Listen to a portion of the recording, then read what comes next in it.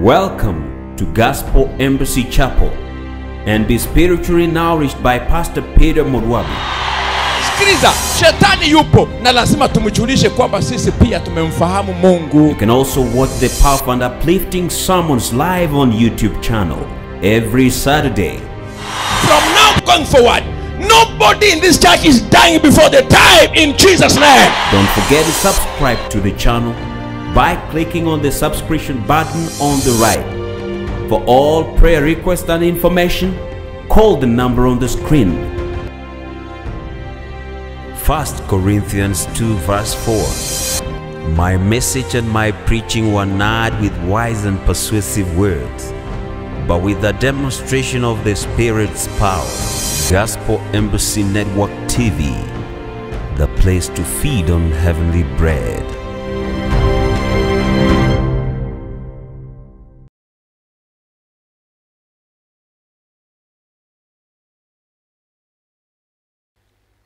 Matthew 3 verse 11, where John is speaking about what he is doing. And this is what he says: I baptize you with water for repentance, but after me will come one who is more powerful than I, whose sandals I am not fit to carry. She quoted, but she did not read. He will baptize you with the Holy Spirit and the fire. So there is what John is doing, and there is another one that is coming. He is not coming to do nothing. He is coming to do something. Then John is explaining what he is doing, but at the same time, he's explaining what Jesus will do. Praise God. That's why it's very specific. He does not say, I am baptizing. He's saying, I baptize you with water for repentance. As a matter of fact, John came baptizing with water for two reasons. One, for repentance. And the second reason is found in John 1:31. John 1:31. So the first reason, he says, I have come to baptize with water for repentance. But after me, anytime a person says after me, it simply means after I am done. He's not saying that during my time, another one will come who will also be baptizing as I am baptizing. He's saying after me. That's language, isn't it? So after me, another will come, but this that is coming is greater than I am. And therefore that means that even his kind of baptism will be greater. So he says, I am doing this for repentance, but after me, another one that is greater than I am will come, and they shall baptize you with the Holy Spirit and fire. So the one that is coming is not going to baptize with water. Glory be to Jesus. So John gives the first reason why he's baptizing with water. He says, I am baptizing with water for repentance. And reason number 2, John chapter 1 verse 31.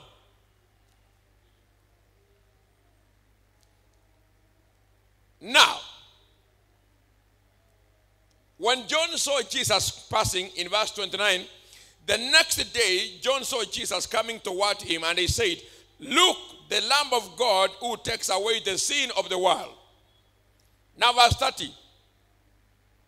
This is the one I meant when I said, a man who comes after me has surpassed me because he was before me. Now verse 31. I myself did not know him. I didn't know him personally. But the reason why I came baptizing with water was that he might be revealed to Israel. He gives a reason. Reason number 1, repentance. For what reason? Repent, because a man greater than me is coming. And reason number 2, I came baptizing so that he might be revealed to Israel. Now verse 33. Even verse 32 is very important for you. He says, then John gave this testimony. Everyone say testimony. He gave this testimony. I saw the Spirit come down from heaven as a dove, and it remained on him. I saw the Spirit come. When John was baptizing with water, he never saw the Spirit come. But when Jesus came, John saw the Spirit. And verse 33, I could not have known him, except that the one who sent me to baptize with water told me, the man on whom you see the Spirit come down and remain is he who will baptize with the Holy Spirit. So the baptism of Jesus is the baptism of the Holy Spirit, and the baptism of John is the baptism of water. Which one do you choose? We have 2 men that are baptizing. John is baptizing. Jesus is baptizing. Jesus is baptizing with the Holy Spirit. John is baptizing with the water. Which one do you choose of the 2? But John can advise you. He is advising you. He is telling you, the man that is coming after me is greater. He will baptize you with the Holy Spirit after I am done. So why should you go to a baptism that is already past and not embrace the one that is current? Think about it. Just somebody clap for Jesus. Think about it. Now, listen to Jesus. Acts chapter 1 verse 5, the last verse on that topic. Acts chapter 1 and verse 5. Everyone say Acts chapter 1 and verse 5. Listen. We're beginning from verse number 4. On one occasion, while he was eating with them, he gave them this command: do not leave Jerusalem, but wait for the gift my Father promised. Listen to this now. On one occasion, while he was eating with them, he gave them this command: do not leave Jerusalem, but wait for the gift my Father promised, which you have heard me speak about. This is Jesus. Akawambia, kuna gift my Father had promised. Na mumenisikia nikiongea. Kwa hiyo msiondoke Jerusalemu, mungoje hiyo gift. Alafu akasema verse 5.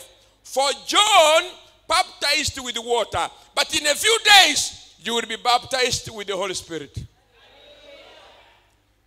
The people of this generation must learn to understand the Bible and embrace the leading of the Holy Spirit so that you can know what he expects of you.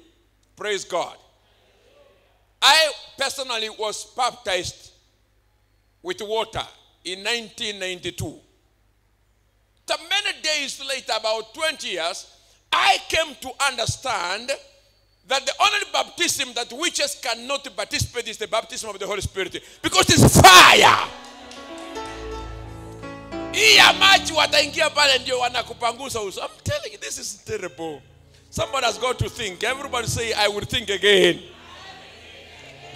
We given more time in the future, we will start more. I have a comprehensive study on this, and I have done a book on this baptism. Now, there is another baptism of believers, which I have never taught in this church, because this church came, many people that came to this church were poverty infected.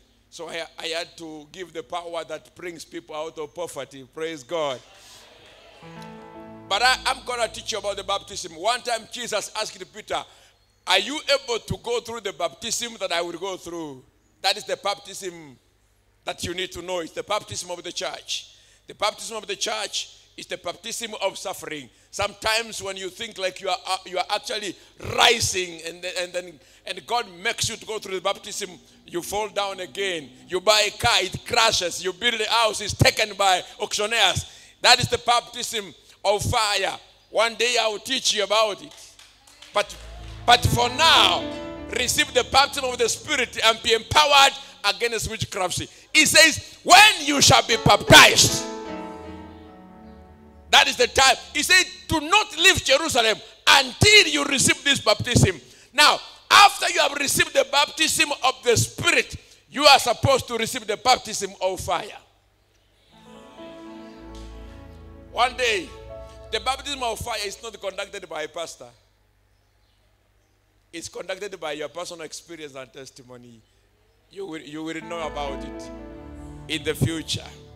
And also watch the powerful and uplifting sermons live on YouTube channel every Saturday. From now going forward, nobody in this church is dying before the time in Jesus' name. Don't forget to subscribe to the channel by clicking on the subscription button on the right. For all prayer requests and information, call the number on the screen.